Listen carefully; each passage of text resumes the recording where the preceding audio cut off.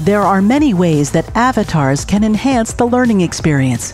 When you plan how to use them in advance, you can improve learning outcomes even more. What happens is, most of the times, e-learning designers will take an avatar as an afterthought. Oh, okay, here is my learning objectives, here is my storyboard, let me add an avatar.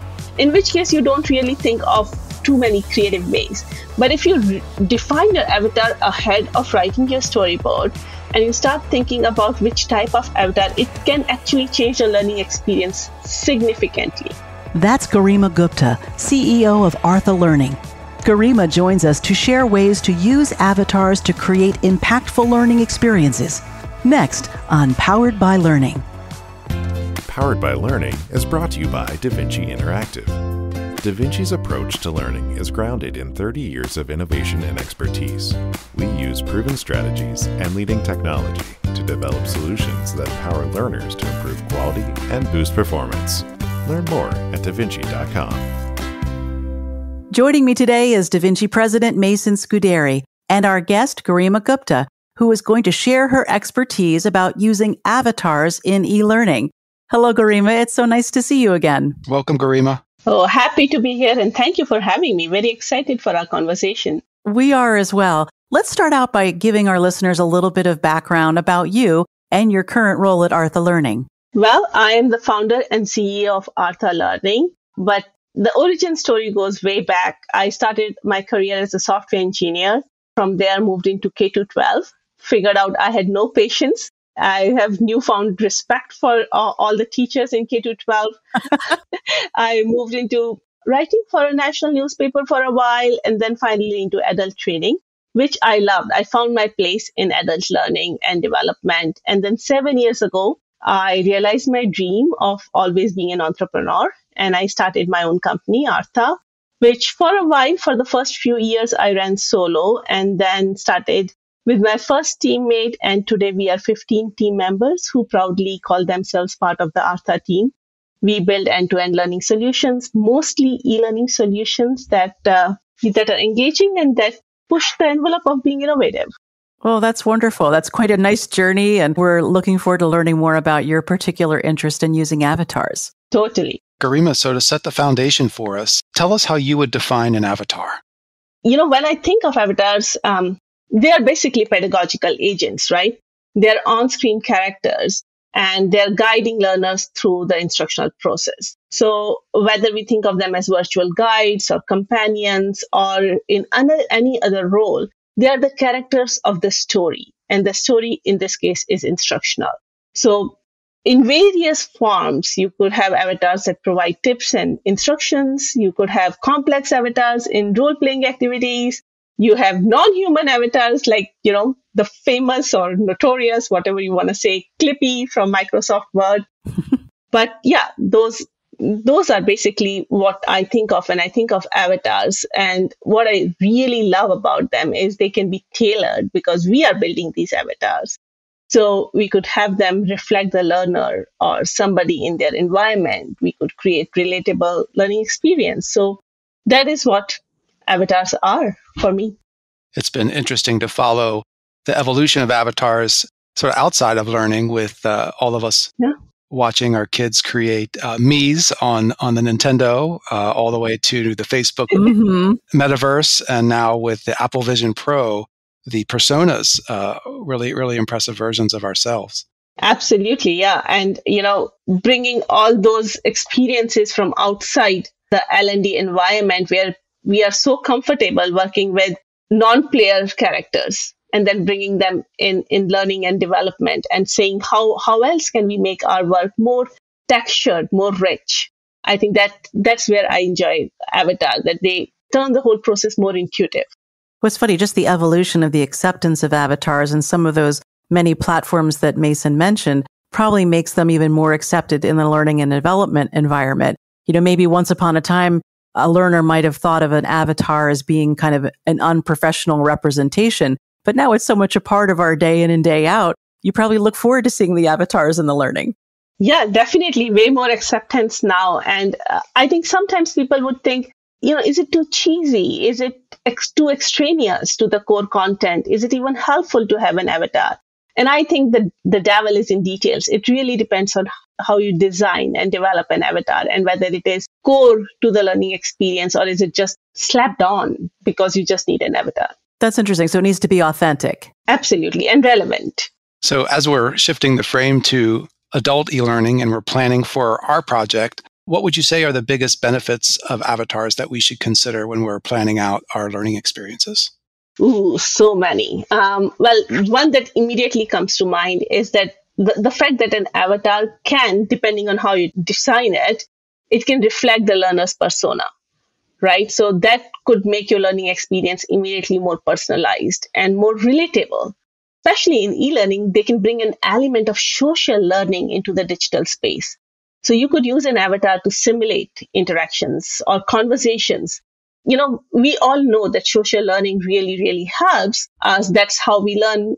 That's how we are evolutionarily programmed to be. So we can bring that element into the digital space by using avatars. I think of it like this. Think of a story without any characters.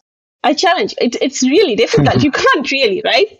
Yeah. I think avatars bring learning stories to life. And that is one of their biggest benefits. They have the unique ability to speak directly to the learner. Many e-learnings that I see in my work are sometimes just this non-human, almost disjointed narration happening in addition to the content. But using avatars, you could create a conversational atmosphere. You're not just delivering information, you are talking to the learner. So then it is less of a lecture, right? Those little things to make avatar a really strong tool for everybody who is building e-learning. Garima, what are some other examples and use cases that you've run into? Well, first thing is the most common use case I see is using avatars as guides, as mentors. So you're helping learners navigate through the course. You are providing directions. You are explaining complex concepts or insights.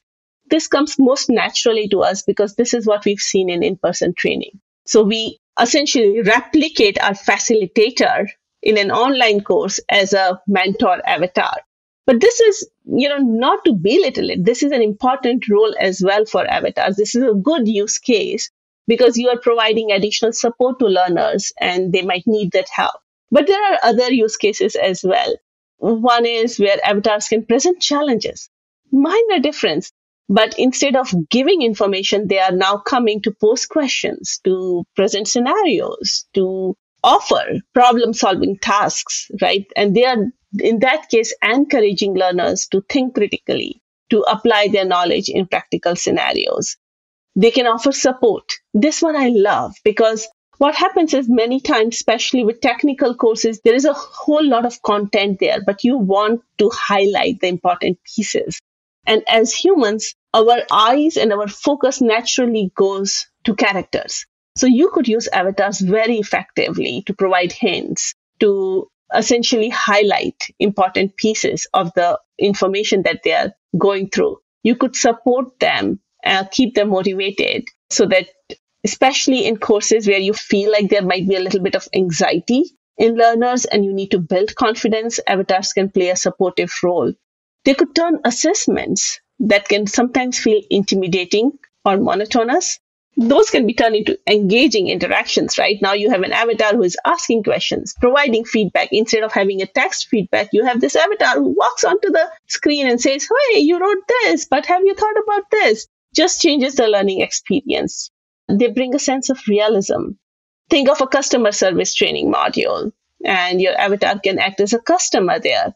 And you could have the learner practice and refine their skills in a safe and controlled environment.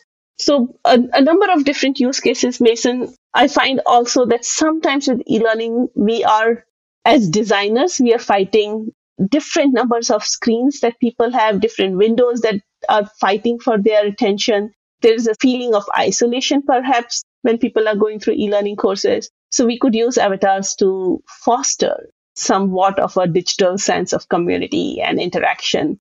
And especially if you're using AI, then kind of bringing in some real-time interest in the course as well.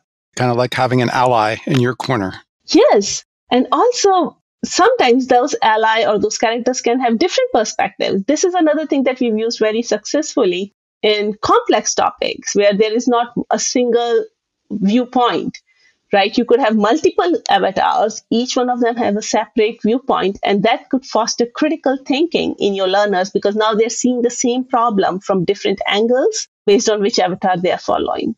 I love that it might actually help reduce anxiety for the learner. If a human instructor would somehow make them feel more anxious, but an avatar doesn't, that's going to keep them more engaged in the learning too. Yes, and there could be places I feel where e-learning actually trumps in-person training because it provides you this safe and personal environment to interact with the avatar, where people who are relatively more introvert or wouldn't speak up otherwise could really explore their concerns, their thoughts, their inadequacies at their own speed and at their own pace with an avatar. So creating avatars that have characteristics and personalities, and ideally those find a way to support the overall learning goals of the learning experience. So lots of great reasons to consider an avatar. What are some of the challenges that we want to get on the table to make sure that we don't use an avatar in a place that it might not be the best fit?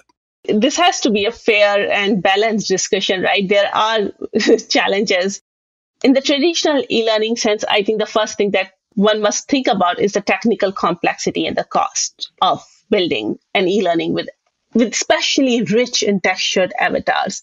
If you're using avatars with advanced features, like, speech recognition, facial expressions, if you're creating interactive videos with number of different avatars, this can turn out to be quite complex and costly. We created one e-learning program with a number of, the whole story had a number of different avatars, and we had to create 75 videos to cover all sorts of branching scenarios. And then we had to do it again in a different language. So just keeping that in mind and figuring out what's the blend of expertise you need in graphic design, animation, programming, that could be a significant barrier to entry. I do have to say, avatars don't need to be programmatically complex to be effective. The second thing I would say is cultural sensitivity and representation is extremely important. And it poses a good challenge, I would say, to e-learning developers and designers, because it is crucial that your avatar reflects the diversity of the learner population accurately and respectfully, right? So when you're building avatars, you've got to avoid the stereotypes. You need to ensure that they are culturally sensitive, that they're not causing offense among learners or not even distracting them from the core content. Talking about distracting from the core content, that is another issue of cognitive load, because if not designed thoughtfully, avatar is not always a good choice in all situations, right? So you got to strike a balance between the visual and interactive elements of an avatar on one hand and the need for clear and focused content on the other hand. So looking at your content, your topic, your audience, and figuring out whether it's a good choice for an avatar experience or you want to stay away from that, I think is important, and cognitive load would play a big piece in that. Are there certain kinds of content that work best with avatars, or could they be used in many uses? It really depends. I could think of all kinds of content that could benefit from avatars if designed well, maybe to different degrees, right? Doesn't have to be an avatar-driven experience. It could just be, for example, a technical training where we're going through heavy, detailed technical topics. You probably don't want a whole bunch of avatar experiences there, but it might still help from a ask an expert sort of experience where there is a little bubble, you click that, an avatar pops up. It's like, okay, what question do you have? How can I help you with? So yeah, I don't know if there is any specific vertical or area I would say stay away from avatars. It would be on a case-by-case basis, I suppose. And I would say though, different types of learning, maybe different types of avatars could be useful, right? If you're using avatars for leadership training versus onboarding, whether your audience is experienced or newbies, that might change which avatar you want to use, whether you want to use a mentor avatar or a protege or, you want to bring in a rival style of avatar to induce some competitive, some gamification elements in, that might change based on the audience. I confess that when I think of avatars, I almost primarily always think of a human style character, but I know that there are some other alternatives. What are some good alternatives that go beyond just the standard humanoid character that we might think of when we think of an avatar? I have even used a Rubik Cube as an avatar. No way. Yes. And won an award for that e-learning. But let me reframe that question on the characteristics of the avatar, because human or not, I think different types of characteristics play a big role in defining different types of avatars. What happens is, most of the times, e-learning designers will take an avatar as an afterthought. Oh, okay, here is my learning objectives, here is my storyboard, let me add an avatar. In which case, you don't really think of too many creative ways. But if you define your avatar ahead of writing your storyboard, and you start thinking about which type of avatar, it can actually change the learning experience significantly. So if your avatar is a mentor style, human or not, right, you will use it for situations where learners need additional support.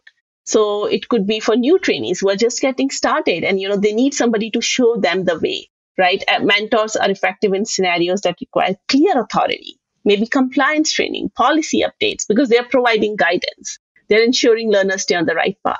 But now contrast that with companion styles of avatar where, there are situations which involve nuances or discoveries. So the companion style of avatar is not telling you what is the right thing to do. It's just encouraging critical thinking, offering more independence. And the learner can decide whether it follows the avatar's advice or they forge their own path. And then contrast that with a rival style of avatar. That kind of avatar is challenging you. It's probably sabotaging you in some ways. They are providing an engaging challenge. And so maybe think of that in routine training, such as your annual compliance courses. And people who've taken it multiple times can then maybe, speed run it with a rival. There could be protege avatars, especially for leadership training. Wonderful, because your learners are people who are already in managerial positions. In addition to the content, you're also guiding them, teaching them how to guide less experienced individuals the way they guide the protege avatar. So different types of avatars in that sense, I think, can really change the learning experience. And then how you visually create them is then your next step, because now they could be humanoid, they could be images, they could be illustrations, they could be stock footage or footage that you have taken. It could be AI avatars, animated videos. But that, I think, comes secondary to the instructional design of the avatars themselves. So my takeaways are an avatar that doesn't have all the answers, and an avatar that's going to challenge you to a duel. That's great. I had never thought about avatars influencing learning in that way, but that's really good. That's a different angle. And avatars can be good for role playing to teach soft skills too, right? Oh, yes. And again, in role play, as you define the characteristics of your avatar, you're also at the same time defining the characteristic of your learner, right? So if I'm doing a role play and the avatar is my boss, immediately I know that, I'm reporting to this boss. Vice versa, if the avatar is a customer, now I become an agent. So in a role play or in a scenario, as you define the avatar, you're also defining the learner. And that makes it doubly so interesting. And it could change how you look at instructionally designing that scenario, that role play, or the whole course as well. Sometimes the whole course is a big role play, right? I especially love those kind of experiences where we have one avatar that takes you throughout the course in different types of content and experiences and engagements, and that supports you throughout the course. Garima, you mentioned AI avatars. Kind of stepping back for a minute or stepping into that frame, what are some ways that AI is influencing avatars as a whole? Just considering for a minute how to frame this, because there are two core parallel tracks when I talk about AI and how that works with avatars. So the first one and the most common one is, how do we use AI to help us build more relatable avatars, more dynamic avatars. And in that sort of traditional e-learning sense, we could use AI to help us with the various steps that usually are included in creating an avatar. So what are you doing when you're creating an avatar? You are first figuring out your learner personas, right? What kind of character you want. Then you are defining that persona a little bit more, the age, the profession, the learning goals. And then using that, now you're creating an avatar, you're creating dialogues for that persona, you're crafting scripts that that avatar will use to interact with learners. You are thinking of scenarios in which the avatar is effectively utilized, whether it is to guide or support or challenge your learner. In all these steps, you could use AI very effectively to brainstorm with you, to co-pilot and co-write with you. Okay, what kind of personas will help me here? Create 15 different avatars for this one, and then you pick one, and then from there you ask it to create dialogues in that sense for how would somebody with this persona speak this. And AI can be really, really helpful there. Using AI to help you develop the content of your avatar, essentially. Exactly. That is one stream, right, where we can use AI to support us in building the avatars and the persona itself. And then the second is where you create AI-powered e-learning. And that takes avatars to a completely new level, because now your avatars are not predefined, pre-written. Now you could create more sophisticated and interactive avatars, which are dynamically responding to you, right? So there are ways where you can connect the avatar to an AI LLM directly or using another platform. And so AI can serve as an ever-present guide. You can ask real questions. The learner can type a question and the AI avatar can look at its knowledge base and come back with real-time answer. It can give real-time feedback. So depending on how your learners are answering questions, an avatar can come and say, hey, I noticed that you did this and this right, but you did this and this wrong. Here is some personalized support for you. And that really changes. AI allows learners to give avatars a personality. So you could have a learner choose, okay, do you want a happy boss or do you want a snarky and upset boss? And based on what they choose, now, and I will tell you, every time I have given learners this choice, they pick up the snarky boss because it is more fun. Mason, don't worry. We would never create a snarky version of you, just a happy, thoughtful boss avatar. Not the snarky version of me, huh? Never.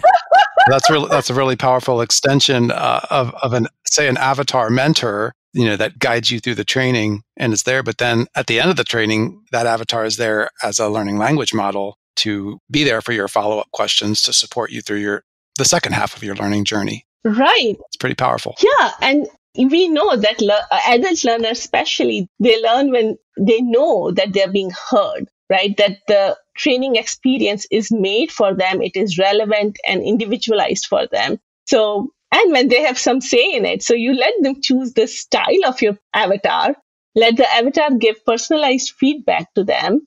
Suddenly the training experience is totally elevated. Garima, when you look ahead, how do you see technology impacting what we can do with avatars in learning? Honestly, Susan, I have to say, who knows? Because there are two things to it, actually. It's funny because in one dimension, the core role of avatar is not going to change because we as human beings, we respond to stories at the very core of our existence, right? We respond to each other. We respond to emotions at an affective domain level. So that way, we are going to respond similarly, regardless of what role the avatars take and how technically sophisticated or not sophisticated they are. The most famous characters are basically text written on a paper in books. And for so many people, they have a life of their own, say Harry Potter books, right? Nothing sophisticated or technical about them in that sense. They are not built in AR, VR, AI, but yet they are so real and so rich. So at some level, I think the human experience with avatars is going to be the same. At another level, on the technical visual level, I think we will see so many interesting things with new updates in technology and VR becoming more accessible, goggles becoming more accessible, AI becoming more accessible. We would very soon have multimodal avatars who are speaking to us on our phones and walking us through various types of training activities, I think we will see in general less and less training and more performance support. But that is a completely different discussion anyways. Well, we will look forward to talking with you about avatars again in the future. Part 2. Yes, absolutely. Thank you for being with us today, Garima. My pleasure. Thank you for having me. Thanks, Garima.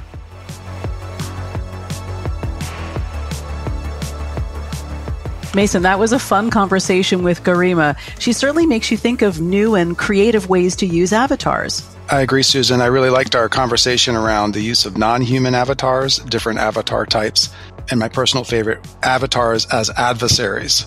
Yes, that was kind of fun. So we've got some new ideas to process for sure. And I also love how she stressed the importance of thinking about avatars at the beginning of the project and not as an afterthought. I really appreciated that too. Avatars are not an afterthought, and just so important to include your strategy in upfront learning experience design to make sure that avatars are helping to contribute to your overall learning goals. Absolutely. Well, thanks, Mason. And special thanks to our guest, Garima Gupta of eLearning. If you have an idea for a podcast topic or guest, please reach out to us at poweredbylearning@davinci.com. And don't forget that you can subscribe to Powered by Learning wherever you listen to your podcasts.